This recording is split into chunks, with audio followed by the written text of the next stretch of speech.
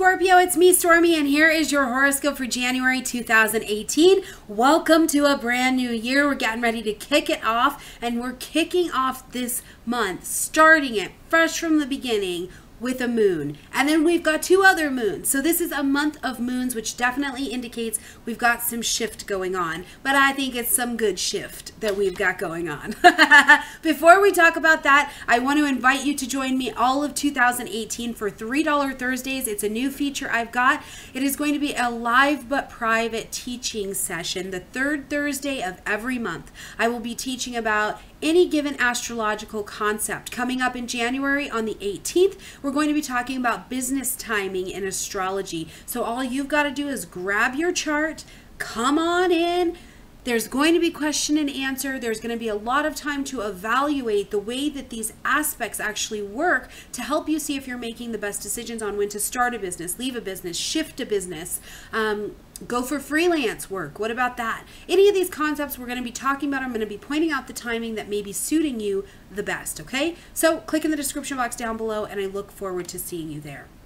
Now, Scorpio, this month you've got lots of beautiful energy in your sign, both Jupiter and Mars wonderfully in your sign. So this is creating a really nice amount of action and wisdom and opportunity for you. Now, first and foremost, though, let's talk about the first of the month. We've got the full moon happening in Cancer, okay? This is lighting up the 9th house for you. Now, I teach that the 9th house, before anything else, is about faith, because in the 9th house we expand, we get out there, we share a message in some way, shape, or forms, we get ourselves out there. And when you do that, you've got to have faith, right? Like you don't know if it's going to work out, you just leap it out there and hope to God this thing works out, right? Now, with the full moon landing here in this 9th house, looking for a lot of faith, looking for a lot of expansion for you, it's also making beautiful connections with that Jupiter and Mars that are already in your sign. Plus, it's also touching over here to Neptune, who's in your 5th house. So this is creativity, this is self-expression, this is joy, right? So there's a lot of joy and there's a lot of creativity to whatever it is you're trying to expand out there. But whatever it is, faith is what sits underneath that, okay? Now, I will tell you too, it is a great time with the full moon here. Even though the full moon says something has to be ended, acknowledged, and adjusted, it doesn't mean that everything just falls apart. Maybe what ends is the fact that your book is not out in the market, right? And you go on ahead and you launch it out there and you've got this beautiful new beginning that came with the ending. Or you see the timing of how to put out your advertising, or when to study, what to study, joining a higher education, getting a new licensure, certification, any of those kinds of things. Whatever it is, if you will take the leap this month to get those things in order and get them out there, I feel like you really have a lot of cosmic support, especially with that Jupiter-Mars being there. Now, when we get to the second of the month, we're going to see Uranus coming out of retrograde, moving direct in the sign of Aries, very much so a self energy, what you think about yourself, how you're moving yourself. So you're very much so locked into this kind of energy. Now, when Uranus was retrograde, things from the past, things you believed about yourself, these all came rising to the surface, and not all of them were comfortable. And maybe you didn't exactly know what to do with them. With Uranus direct, now we pop out of the rut and we're able to move some energies forward. On the 12th, we see a loaded 3rd house for you, which I think is phenomenal because you've got this energy happening at the beginning of the month in your 9th house, which is also a communication and thinking house. Now, the 3rd house having Pluto, Saturn, Venus, and the Sun up here, and then on the 12th welcoming in Mercury, who is a mind and communication planet as well. This helps you see how to communicate what's right for you, what's real for you, what's your business idea, are you studying something, are you teaching something, whatever it is, are you updating that website, whatever it is, it helps you communicate it more clearly so that you can push it out into the world. See what I mean? You have a lot of space and a lot of things trying to help shape the way you're communicating so that you can get it from here to here.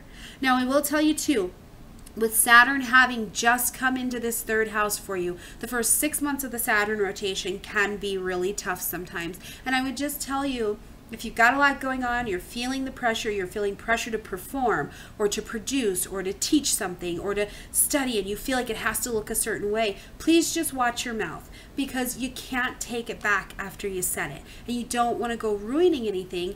You've got this beautiful communication energy, and because it's beautiful and useful doesn't always mean that it's easy to navigate, especially when you're feeling a lot of pressure. So if you're feeling that pressure, let's find another outlet for it, okay?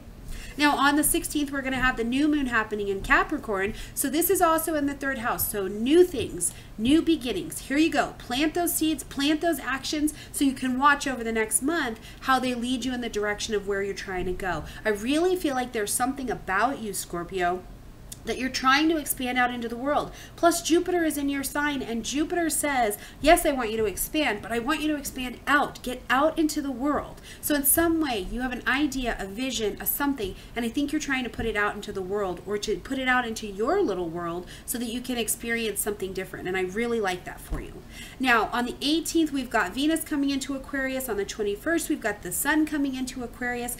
Everything lighting up, bringing harmony to your home space, home, family, real estate, property, your past, things with women, all of those things start to get a sense of magnetism, harmony, beauty. Maybe even you're changing up your living space, right? But the Sun and Venus together, that's beauty and essence and life and harmony. So this looks like it's going to be a very, very nice space at home for you. Watch that 3rd house so that you are making decisions that are solid and grounding, and not saying something in your home zone that wrecks that harmony. You know what I'm saying? Now on the 27th, Mars takes its move into Sagittarius, so this lights up your income sector. So this is money. But for you, I really feel like this month, not only is it money, because you could be launching something out, moving in a different direction, or maybe you've got all this 3rd house stuff going. Maybe you are teaching something and there's some kind of financial benefit from it. But also, this is about value. What do you value? You're speaking a new value in the world. You're putting out a new value to the world. You're looking at value in your house. What do you value, right? All of these root level things become into beautiful question, and then Mars gives you an opportunity to take action. Great time to hustle for some money. Great time to hustle if you wanted to bring some new possessions into your life. Just make sure you're making the decision based out of a solidly thought through decisions. You're not just out there spending your money. Or do what you want, you know what I mean? You're an adult, I hope. Now, when we get to the end of the month on the 31st, we've got the lunar eclipse happening in Leo, and for you, this hits the top of your chart. So we're talking career, reputation, soul level calling, right? Who you are and what you're giving to the world. Now, I just told you you're going to launch something out, so maybe what you're launching out, and keep in mind, it doesn't mean that you're launching out a book or a website or any of those things. You could just be presenting yourself out to the world differently, and you start to become like a community helper or a teacher or a communicator or a helper, a mediator in some way that changes your status as well. Because this eclipse is a total, so we're going to blot out, right? It's a reset to our emotions. It's a reset and a course correct for us. So in your career, you could be making some kind of transition. And this is kind of that big, beautiful light that over the next 6 months to 2 years, depending on your chart, really gives you a nice course correct to see the direction you would like to go, how you would like to be known, and what you'd like to be doing in the world. So not a bad month at all. I look forward to seeing how this month plays out for each of you. Leave me a comment down below. I love checking in, seeing how you guys are doing. I do my best to respond, and hopefully I'll get to be a little bit better about that in 2018, because there's some really positive changes coming for Stormie Grace that allow me to be a lot more available to you as well. So I look forward to it for me. I look forward to it for you, Scorpios. I look forward to also seeing you in $3 Thursdays, so click the description box down below and I will see you in the session. Like this video, comment, share, subscribe, and I will see you next month.